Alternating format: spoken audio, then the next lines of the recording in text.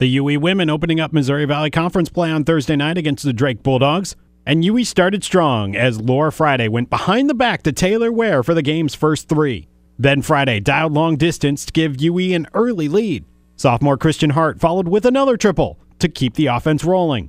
And then Ware continued her strong start with a putback and a layup as she had 12 of her 14 points in the first half to help UE build a 34-27 halftime cushion.